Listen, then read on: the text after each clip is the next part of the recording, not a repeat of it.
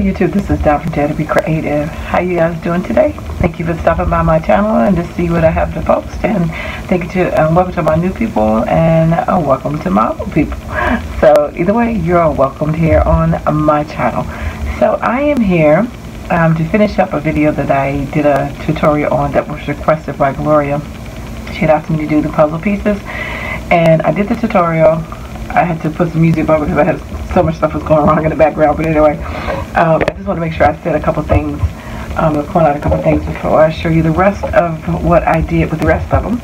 This is the Fashionista Hot Buy paper pad that I got a couple of years ago. That's from Michael's that I used. It says 2017. I guess it's more than a couple. I don't think it was that long ago. Could have been. Oh, time flies, but that was 2017. Anyway, I showed you just a couple. There is another one that you can use too, and I can't think of the other one on the top of my head because Susan and I was talking about it. Gosh, what's the name of it? But anyway, these are some of the common ones you can use. I can tell a little difference. Like this one comes out much easier than your glossy accents, but it will spill over the sides if you pour too much too quick. It did make my paper come up on the edges. I had to glue them back down, but I don't know if that was because, I don't know why, but it works. The top coat works exactly the same, so just make sure your ends are glued down really well.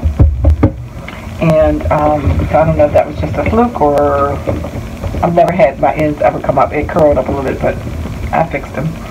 The other thing is to make sure you have a pen to pop any air bubbles. Don't shake these. You know, you just want to pour them out and squeeze them. Don't shake them up because you get air bubbles.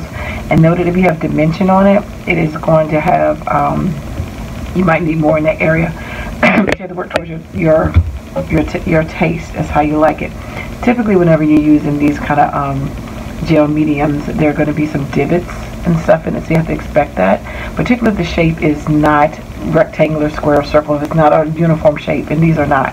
Because when you get to the edges, the only way to get all the way to the edge is if you pour it all the way to the edge, which is going to roll over, which is going to make the sides rough. And I try to stay within my boundaries.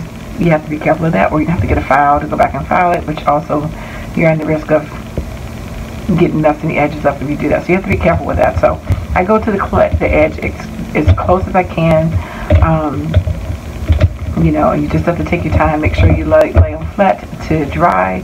These are dry, but they're not cured, meaning that they probably need like, you know, a day or two to really just sit. But they won't smear or anything. They're not going to stick to each other, but I would say you want to still let your stuff cure. So I'm just going to show you what I did. They do have different dimension on them, and you know, you can see the difference in them, like where the raised at, gemstones, not gemstones, rhinestones, what are they going to call them? Bling. But I like that because I like texture. So. But anyway, but I do have glossy accents on it. You can feel the string and everything in there. So just depends on how many layers. I only did 2, but you can always do additional layers on it as well. But these are the ones I just did.